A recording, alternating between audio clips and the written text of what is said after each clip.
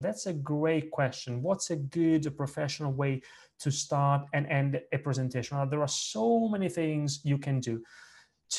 I'll try to keep this as brief as possible, Mimiko. Now, the way to start a presentation, what you want to do, the objective there is to capture your audience's attention. You want to hook them. You need to capture their attention. How can you do that? Well, for example, you could start. Now, I started with an analogy. If you remember, I think you joined a bit late, I don't know, but I started with the analogy of I said a presentation is an opportunity to make a great first impression. And I showed a slide with two people on a first date. Presentation is like a first date. That was my way to try and capture your attention. So you could use an analogy. You could start by asking an interesting, an intriguing question.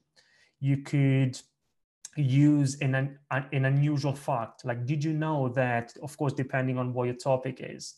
So there are so many things you can do, but you want to capture the audience's attention. And I recommend that you spend, I would say, no more than 5% of the total presentation time on your introduction. Now, similarly, the same strategies apply to the conclusion as well. One thing that we discussed today, which is very relevant to a conclusion, is the what, so what next approach. If you joined on time, we talked about what do you want your audience to remember? What's the one thing they really need to take away from your presentation?